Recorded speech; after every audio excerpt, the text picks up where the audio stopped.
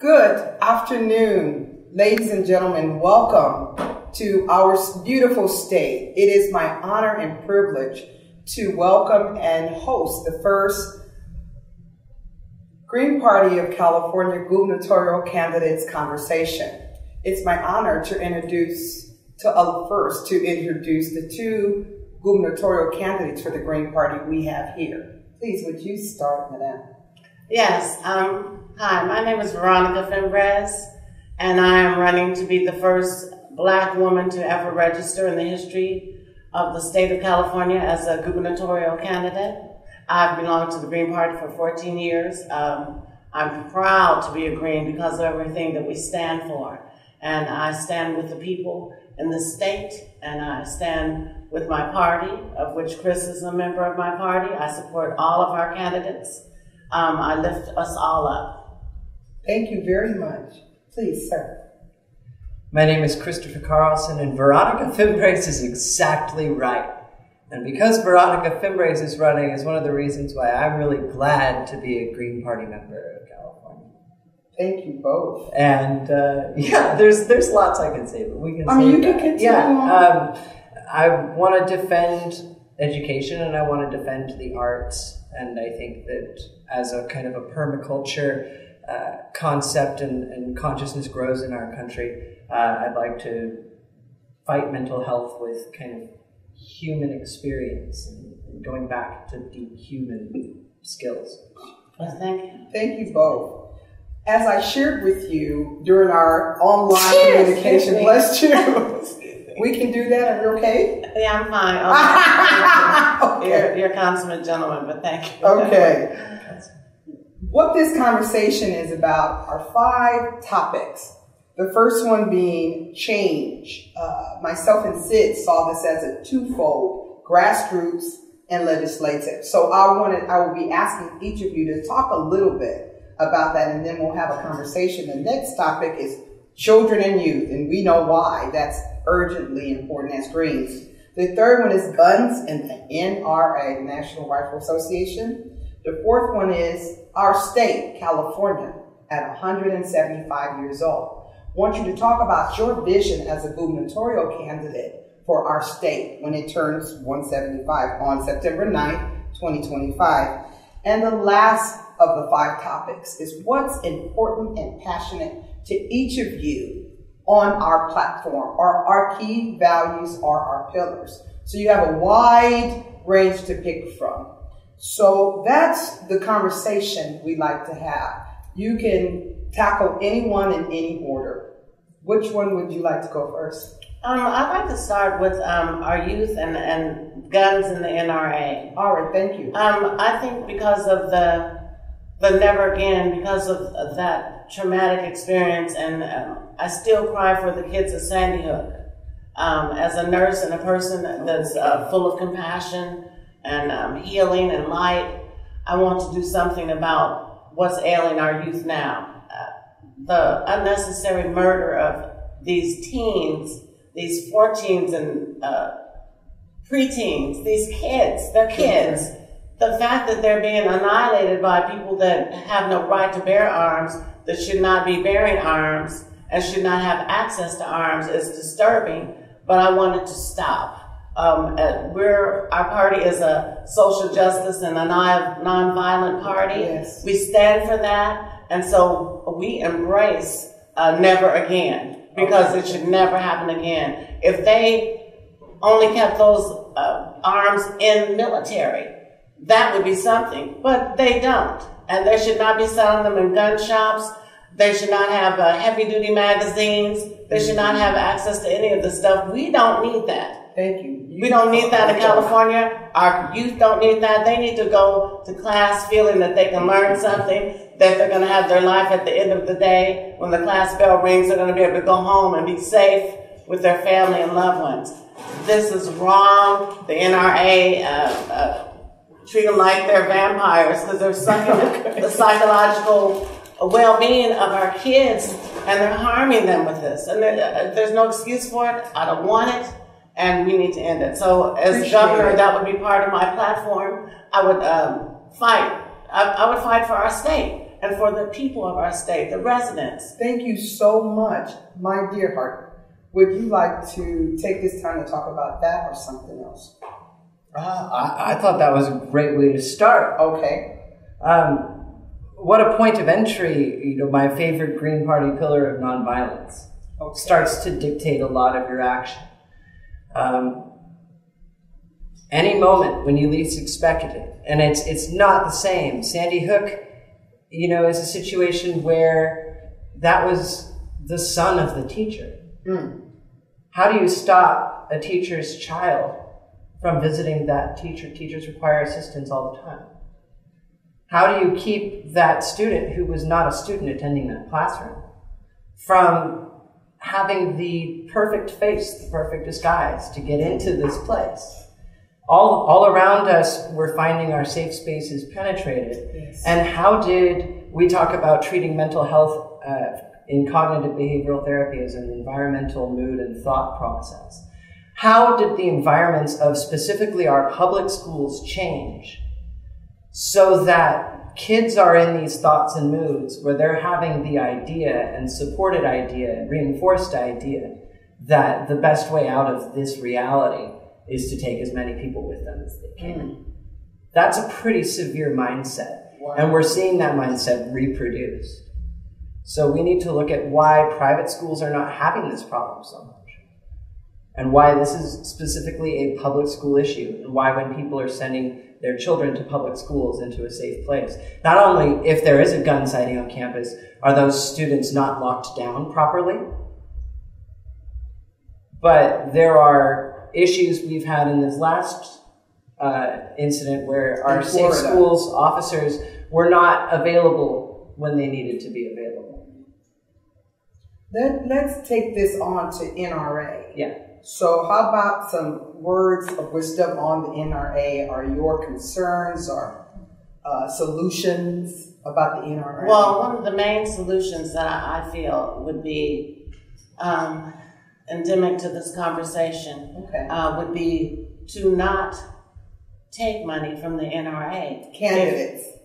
No candidates should be taking money from the NRA. Do you all take? We do not take, oh no. We do not take money from corporations. Green Party candidates do not take money from corporations, from big oil, from big farmer ecology, from the NRA.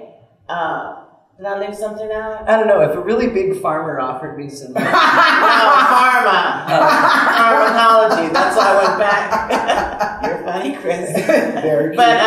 But that if we don't take money from those people, and so that's a non-issue for us. Definitely. What is an issue for us is that we are grassroots, and like grassroots, you have to plant a seed. So the seed is the thought of our party and where we start in the ground, and we're lifting up, and we're building up, we're reaching for that sun, that light, and that light is our vision. That light is our vision of the way we as a party see things around us. We see our land, we see our air, we see our water. We have problems with all of those things, but we see each other. We're, out of all the parties, and I don't take away from the humanitarian aspect of anybody, or anyone or any party, but I see our party as the party of compassion, of caring, and dealing with humanity and one another. We care about each other. Thank you very much. Did you want to talk more about the NRA? Something that has grown out of response to the NRA. And I always wonder about how every action has an opposite reaction, how people have become united against Trump as a president, right? Where we were kind of fracturing before. And we've seen youth stepping up. I call this next generation, everyone's calling it Generation Z. I hate that name. Oh, really? You guys are the lucky ones. Okay. Call them the lucky ones. Yes. They're the lucky ones who still have a sliver of memory of what it was like before they had a cell phone. They were the last generation before this technology singularity that we've seen. And at the same time, they've been able to use that technology from a very early age as a tool for gathering and dispersing information. Social awareness. So we're seeing, and I'm proud to say some theater kids, you might call them actors, but they're not getting probably paid well, standing up and really showing that there's a place in society for artists as social ministers. And change agents. Change agents. Change agents. Change agents. I like that. Okay, we've done a good job of dealing with those two. How about your California at 175? What is each of your vision for our state? Because you're running for governor, that's leadership for the two of you. What do you see at 175, or what do you want to see at 175? I see us being at a place where we no longer are a drought-stricken state, where we have water in abundance, so that everyone can have clean water to drink. I see us as a state that is using more wind and using less and less oil. By then, hopefully, we'll be not using any oil unless it's mandatory for something. Okay. But I'd like to see us being an environmental conscientious state, like our party. We're environmentally conscious as a party, and I'd like to see our state pick up those tools of wind farms and turbines and water wheels and things that generate electricity and power without having to go to nuclear or anything that contaminates. I like to ban glycophosphates from Roundup and all that stuff, things made by Bayer, or pesticides that are killing our butterflies and our bees, and things that Bayer makes and Monsanto. We have a right to know what's in our food. We have a right for labeling. These are all concerns, and I like to think that at that place, in our 175th anniversary, September 9th, 2025. that we would be there, yes, and we would have all those things going on for us. It's exciting, yes, at the prospect. It's very exciting. Thank you. 175. 175. California. I remember when the license plate said sesquicentennial on the bottom, and that was such a strange word. Yeah. We have explored, we sent James Cameron down into the Mariana Trench. We've mapped the Indian Ocean with sonar, and we've discovered craters in the Indian Ocean that we never found before. We are waking up to a new age of wisdom and scientific knowledge and awareness that, there are thousands of near-Earth objects being discovered every year. We're doing the calculus to keep track of them, and in the next 7 years, California can join, being that we're such a large economic power, being that we have Boeing and all by LAX, you see, Lockheed and JPL. Raytheon. We've got all of the rocket companies. We've got SpaceX. Okay. We can lock Elon Musk in his house next time he comes home, and really see a place where, look, our entire climate change energy economy is susceptible. If there is an impact, it would completely destroy our clean energy infrastructure. So we need to figure out a way to also prep and safeguard as we build this new $50 billion infrastructure in the state to make sure that not only is it earthquake proof, but it's also impact and disaster proof, and really build up the kind of the disaster response abilities of our state. Because we can knock out war. We can get along with each other. At that point, it's going to be who can be the most helpful. I love it. I'm looking forward to 175 under both of you. Me too. Chris made it exciting. Yeah, you did too. It's pretty cool. And platform, this is the fifth one I wanted to talk about, but because we'll go back to and we'll end with legislative and grassroots. Okay. Yes. But what platform, what pillar? You all have mentioned issues out of being Greens that they're dear to each of you. So if you could take a few moments to talk about our platform, what inspired you, maybe how come you became a Green, if that's the thing that got you there, or what has kept you a Green. So I'm really trying to dig at who you are as a Green. Does that make sense? It does. Okay. I think I got you. All righty. I had an opportunity to work for somebody that I really respect. Okay. An attorney, and his name is Matt Gonzalez, and he asked me to if I was Commissioner of Veterans Affairs in San Francisco, so he asked me if I would endorse him, and so I endorsed him. I went to work on his campaign as a precinct captain, and he was a Green, and I was like, he's not Democrat. What is this Green thing about? Okay. And by him being a Green, and he lost to Gavin Newsom. And I was heartbroken when I answered the phone and somebody cried on the phone to me, and I cried with him because Matt had lost. But in the fact that he lost, I gained insight into why I wanted to be a Green too. Wonderful. Because the Democratic Party just was not up to par. They are still not up to par. They are still not as progressive as they like to fancy themselves. They're still not where we are currently. And we just need people to come on board, honey, get your stuff and come on with us. Right. We need you to come on, because this is the party that matters to the universe. We're a huge international party. And in this state, we're just a fragment of what everything takes to be a cohesive group of people and humanitarians that cares about the earth, the environment, each other, and these things. So I'm glad I became a Green Party member. Matt was the catalyst. Okay. And I've stayed Green Party because I believe in the issues that present themselves. Give us a couple of things that... Well, water. Okay. Water's always an issue because we're always dry. This is an environmental thing that we don't have enough water, and people are contemplating desalinization of the ocean water, but that doesn't appeal to me, because then where are those things that live in the ocean going to go if we're stealing their habitat? So we have to look at other ways. I've contemplated some things. I have friends that are inventors and stuff, but I don't know if they're feasible, but I'm always open to hear, to learn more, because I'm not the know-all, end-all, be-all. I don't support fracking because that wastes so much water, and then the water that's wasted is contaminated by those chemicals that they use for fracking. And does that really make sense if you use common sense? Just common sense, your common sense thought.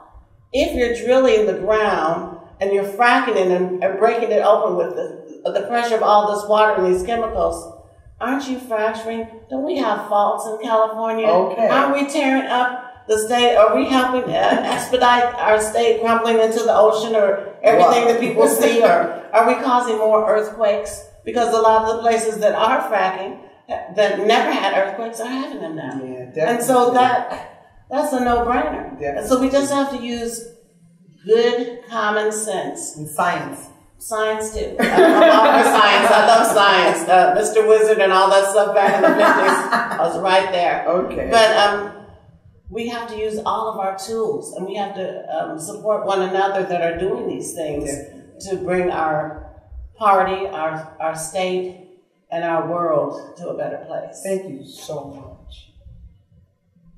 Gubernatorial candidate number 2, you know. Yes, I like long walks on the beach. Screaming off the top of Half Dome. Yes. Okay, now you got me laughing. Okay. You know, the question was about what inspired you to be a Green, what's maintained you to be a Green, connecting that hopefully to platform, either values, pillars, platform. If you could take it from there. What inspired me about the Greens to be a Green? Values, pillar, platforms. I grew up my whole life hearing all these bad things as a conservative child about Democrats. And when I registered, I had seen the Green Party in the ballot primer since I was 6. And there was just something about it that made so much sense with being in kindergarten and first grade. I love it. All the things that my teacher was teaching me, Kathy Baker, and the real lessons about growing and our kinship with each other and Earth, it just made everything else seem so abstract and absurd. And talking from a legislative standpoint, we are paying our representatives hundreds of thousands of dollars a year and taking care of their health care and their families and their homes. so that they can, kind of like that Dr. Seuss book, just like stand under a highway staring down someone that they don't agree with because of all the common ground they have that they could use their time for improving the state. They have to stare down something that might not even be a California issue. Right. It could be a national issue. And you aren't going to get a lot of things done legislatively with either party if the Greens sit back on our heels and just nitpick each party because they're not getting everything that they want done, or if they're not successful at their agenda. You know, there are elements now that want to reform the Green platform so that it resembles a progressive Democratic platform. Well, what's important to you? Well, what's important to me is why I tell someone that I'm a Green and not a progressive Democrat. Okay. There's a sanctity to the soil. There's a sanctity, like Veronica says, to the water.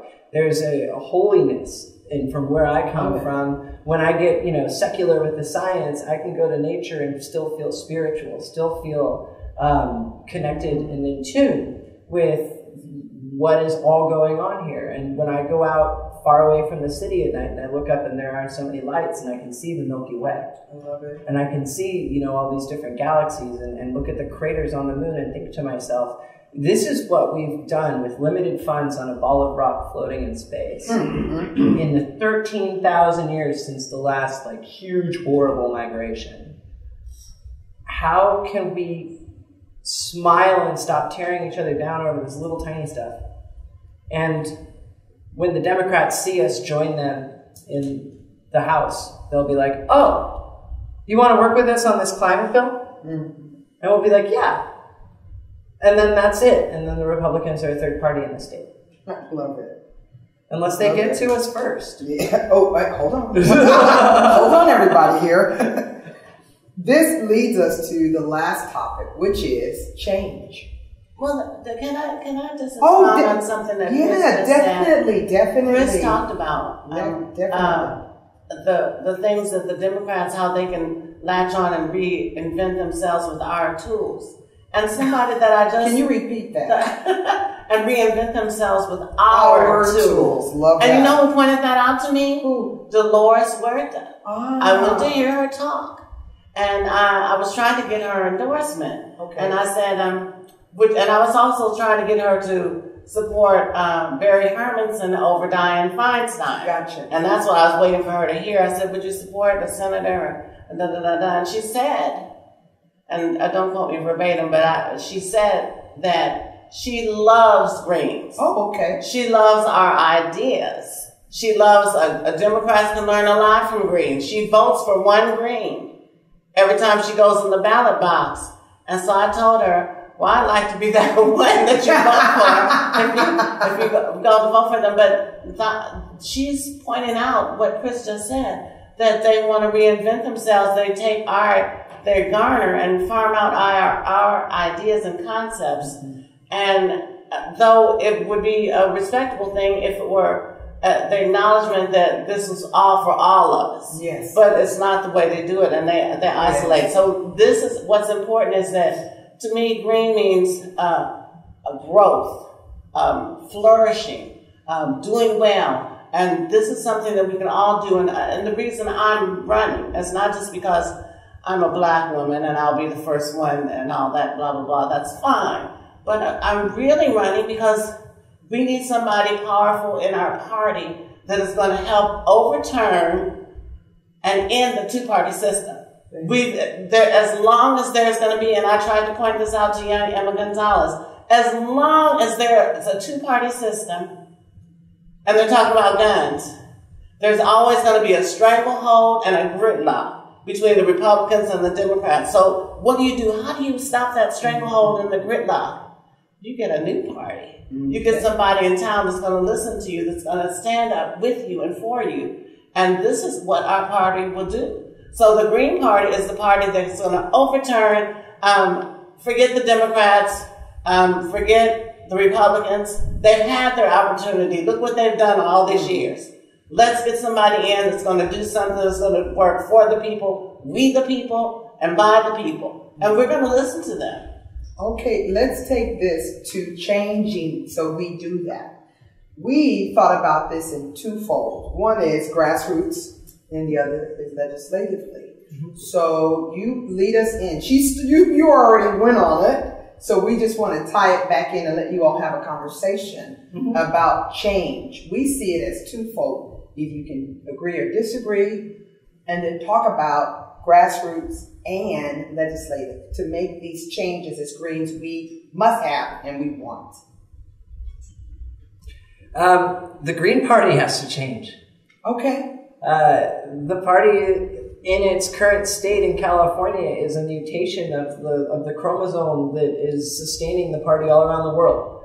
The party in the United States is either ailed by American identity culture or is falling prey to media messaging that is not affecting the party in other ways, in other places. You know, the people who are having a really strong party right now are the ones who are really tied to the grassroots nature of how Greens are working. And they agree with their local left parties. They're forming their alliances saying, we're going to go for all these uncontested races and we're going to build up. We can't get a Green in California to run for insurance commissioner. We can't get a Green to run for controller. There are a whole bunch of just spaces, empty spaces that the Green Party is qualified to fill.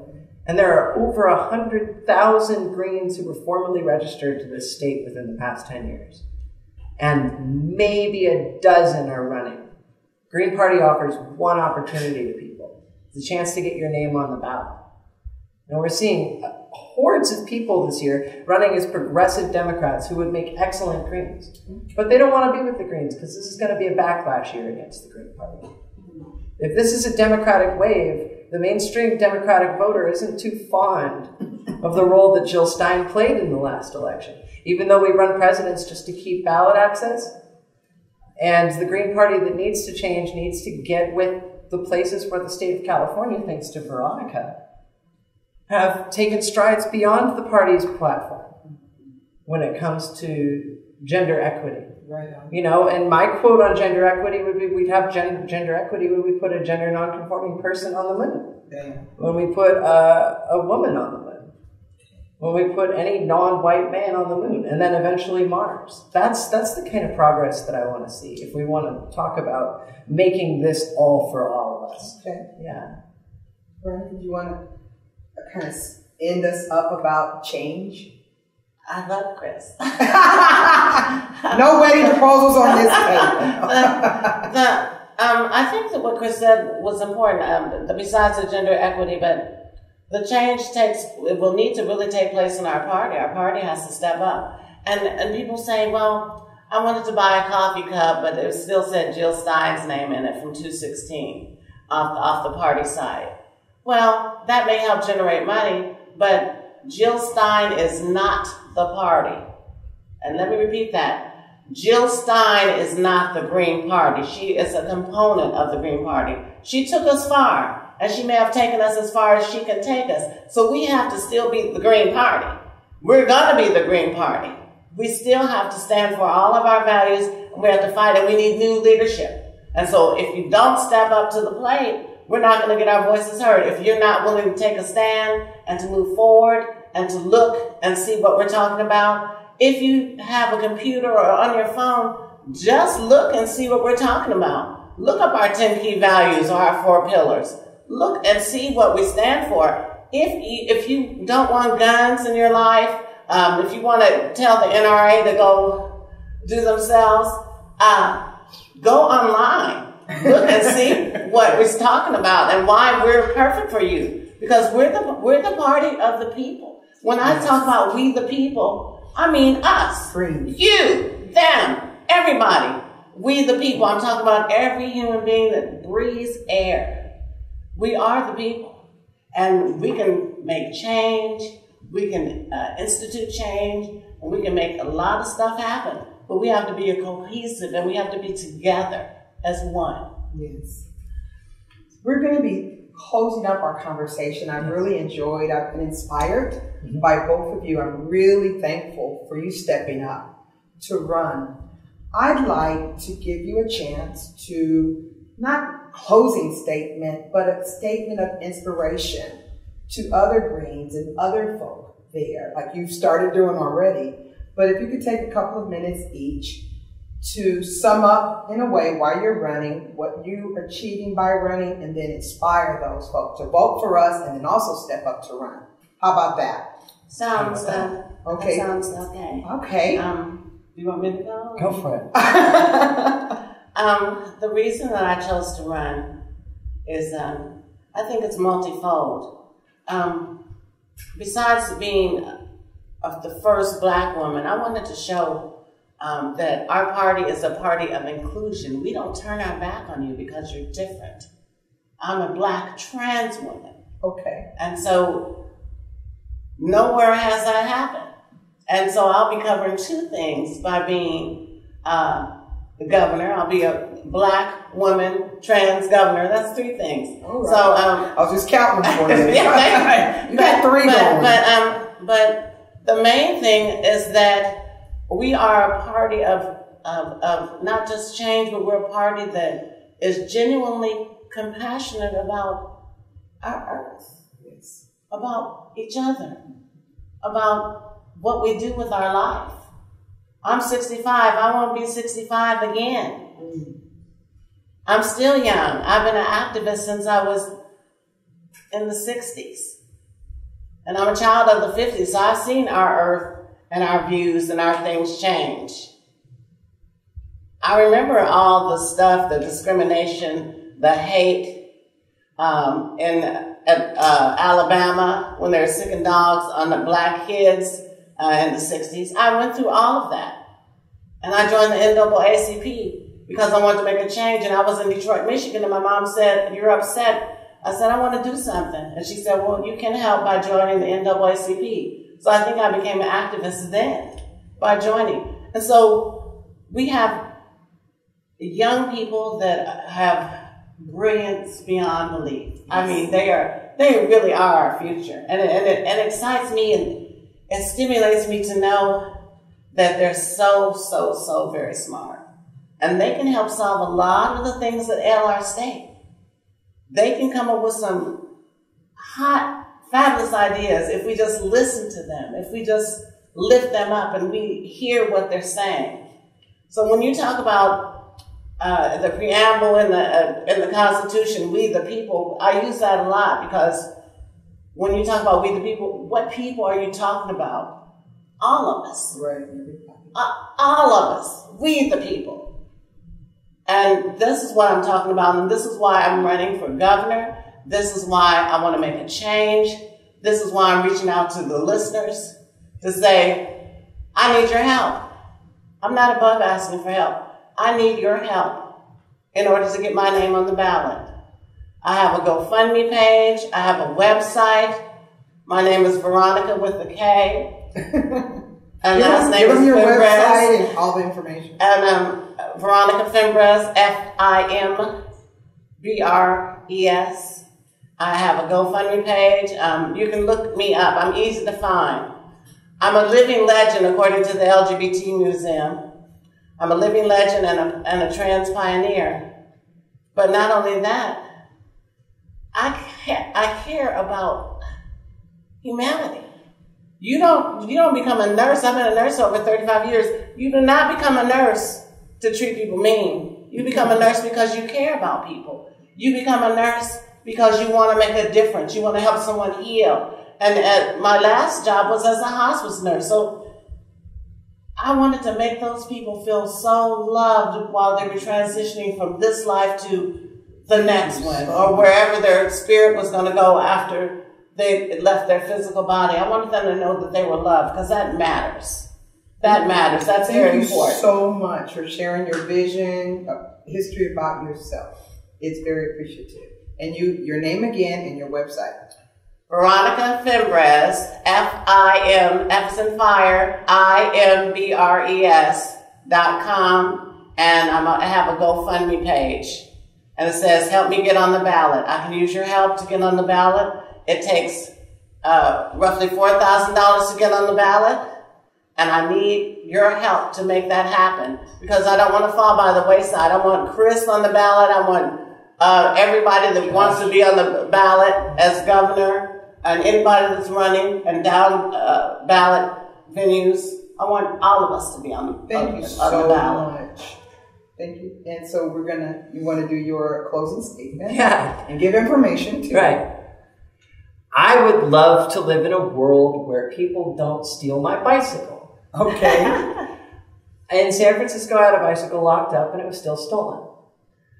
And so to blow off steam, I went to a San Francisco Giants game, and Matt came through a perfect game that night. And I saw a perfect baseball game. They're very rare. Yes. More people stood on their feet to applaud for free hot dogs when he threw his 12th strikeout in the 7th inning than stood up and celebrated his perfect game at the end. Which is why I think that if the Girl Scouts offered special Girl Scout cookies on election day, that we would get more people to vote just because there was food for it. Okay. This is a very tense and uncertain time.